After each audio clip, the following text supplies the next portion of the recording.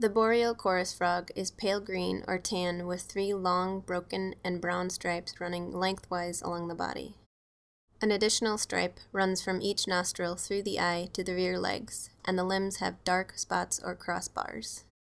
Because of its small size, the boreal chorus frog may be confused with the spring peeper, but the two species may be distinguished by their back markings. The chorus frog has lines running lengthwise along the back, while the lines on the back of the spring peeper form an X pattern.